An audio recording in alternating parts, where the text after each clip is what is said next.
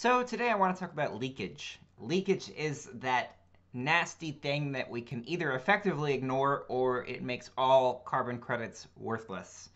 So real quick, what is leakage? If I pledge to protect a tree, then that's all really good and that keeps the carbon from that tree out of the atmosphere. But if somebody goes and then cuts down another tree because of that, then that's really bad and what I've done is worth nothing. So that's the fundamental concept of leakage. And there are so many varieties. So let's start with the easiest type of leakage, that is geographic leakage.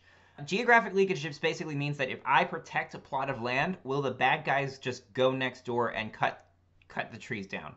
It doesn't happen in the United States. Nobody is like, some small landowner could protect a plot of land. It doesn't mean that like timber harvesters are going to go to the next door neighbor and knock on their door and ask if they could cut their trees. But it does happen in the developing world where deforestation is a real problem. However, I have often said throughout my career that we should really kind of ignore geographic leakage because I think it's in fundamental conflict with additionality. And what I mean by this is that oftentimes when I see deforestation rates increasing after a project starts, this doesn't mean that the bad guys went next door. This means that the project was all that much more necessary. So, it means that the project is taking place right on the edge of an area that is being deforested more and more every year, and it's all that much more required. So I have a real problem with geographic leakage myself, but it's easy to understand and it's easy to measure. So we can just measure it by looking at the satellite imagery from year to year. So that's the easy one. Let's move up a level in terms of complexity now.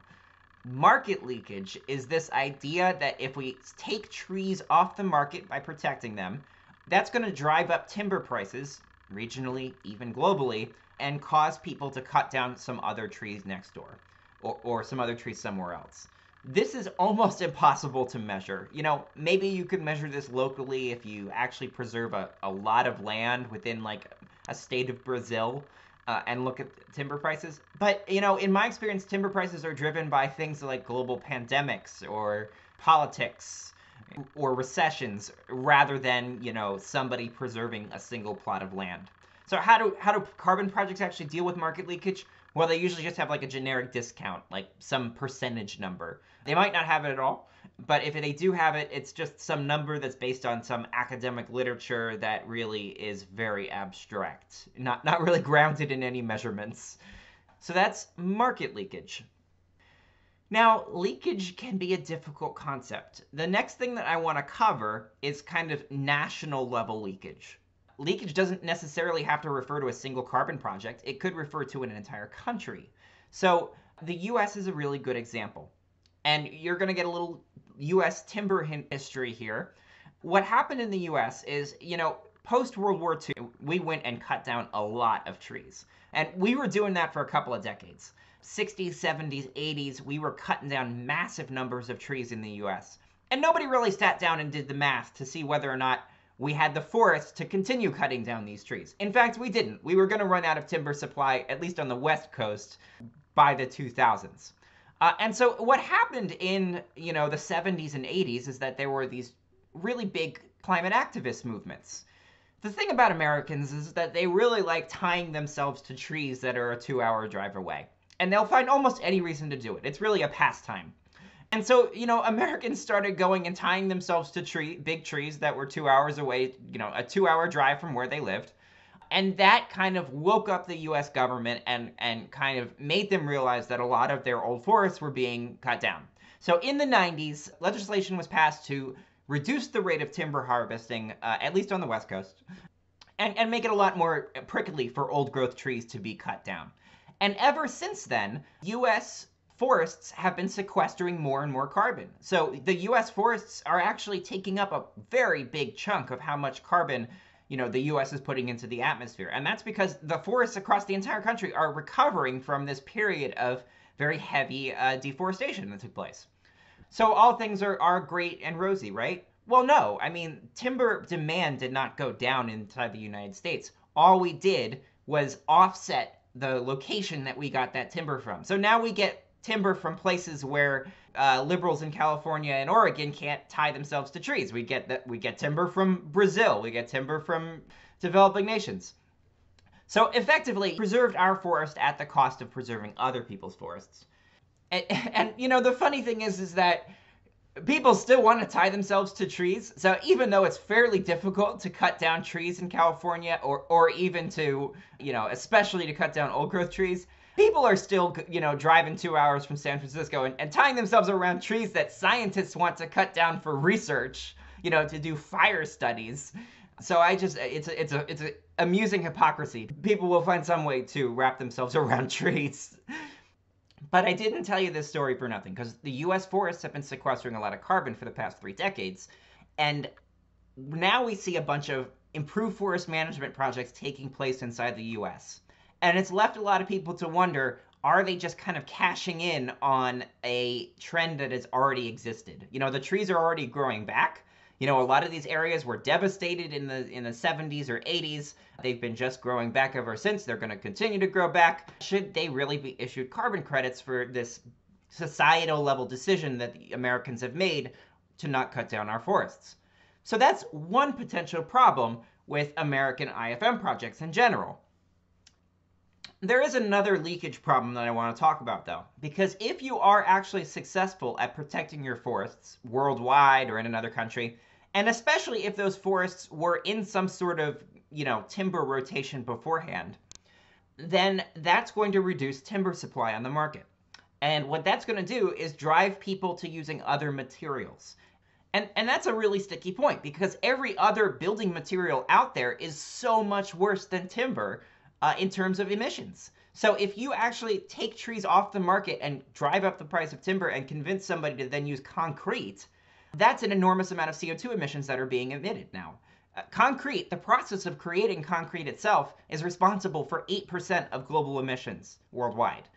You know, the other alternatives are no better. You know, you've got steel, you've got these plastic alternatives. These are not good. On the other hand, a strong case could be made that if you actually sustainably manage a forest and take that timber and use it to build a house that's going to be around for 100 or 200 years, then you're actually locking up carbon. This is actually an act of sequestration from the atmosphere. So where all this is leading me is that there is this real fear among those in the timber industry in the US that these carbon projects are not really doing much, especially the ones in the US. Now avoided deforestation and reforestation projects, that's all good. But these carbon projects in the US may A, just be taking advantage of a trend that's already been there for a while, kind of already protected trees still being protected, and B, they may be raising the prices of timber and driving people towards unsustainable alternatives towards building projects. And so there is this concern that, you know, really we should be doing the opposite. There's a feeling in the timber industry, at least, that we should be cutting down more trees. Now, of course, they'd say that, and using that to build, you know, houses and preventing people from building houses out of concrete or other materials that are really bad for the environment. And so, you know, I've talked to some old foresters, and their feeling is that, you know, a lot of these American projects are not really doing anything for the environment. They may actually have a net negative because it's driving people towards unsustainable alternatives. I don't know how I personally feel about this, because, you know, I don't think it's necessarily right to write off all American conservation efforts. Certainly the efforts that are conserving land that was already likely to grow back, I'm 100% on board. I think those are nonsense projects. But, you know, if we are talking about timberland, especially small landowners who were maybe managing their land exploitatively and now can be convinced to manage their land in a more sustainable way, I still think this is a net positive for the environment. But you can see why these are really tricky issues, because now we're talking about, you know, different alternative paths for society at large. How does a scientist even begin to study that? I can study how much CO2 is being saved by a tree. I can't study how much CO2 would have been saved if people used, you know, 13% less, you know, of this instead of this. You know, this is ground for, like, economists and voodoo. So that's why I've been very hesitant to dive into leakage up until now. And that's why I generally don't judge projects too harshly on leakage, because geographic leakage, I think, is just in fundamental conflict with additionality. And market leakage, I think, is kind of impossible to measure. But these problems are out there, and if we do actually start preserving large chunks of our land, we'll have to come to terms with them. I guess, it's one thing that's also worth pointing out is that, concerns of national level leakage issues go far beyond just the United States. I know I've talked about the United States, but it's a very similar story in the EU. There is this fundamental question, should we be reducing timber demand if, in fact, timber is the best, most sustainable source to build out of? And if we don't reduce timber demand, then what do all these conservation efforts really mean if we're just going to cut the trees down somewhere anyway? It's a really thorny issue that needs to be addressed at like the national level, and I would like to see more science. So I would like to see more science behind just how much market leakage is a thing at the global level and whatnot. Still, it's tough for me to go to Farmer Joe and say, go ahead and cut down your trees. It's not a big deal for the environment. It's just, yeah, I don't know. So that's that. But why stop there? We've talked about leakage for avoided deforestation. It's definitely a thing. We've talked about leakage for IFM. It's definitely potentially a major thing, but difficult to really measure. What about reforestation? Can leakage exist? Well, in the traditional sense, I think no, especially since a lot of these reforestation projects are actually cutting the trees down and taking some of the timber off the land. That's actually putting timber on the market, which is driving timber supply demand down, which is reducing the chance of somebody cutting trees down somewhere else. So this is actually good. But one thing that I've actually observed personally with reforestation projects is that sometimes if you're planting trees in areas that are genuinely denuded of trees, the trees that you plant will actually cause other areas in that region to reforest a little bit. And this is just due to the natural process of seeding. You're providing a source of seeds. And so this is actually reverse leakage. The actions of the project are causing more trees to actually grow elsewhere.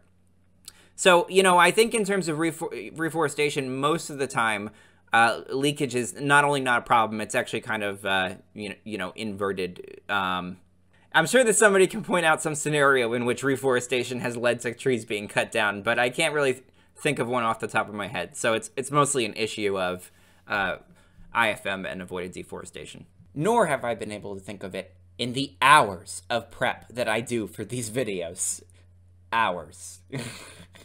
I don't just turn the camera on and rant at it. That would be unprofessional.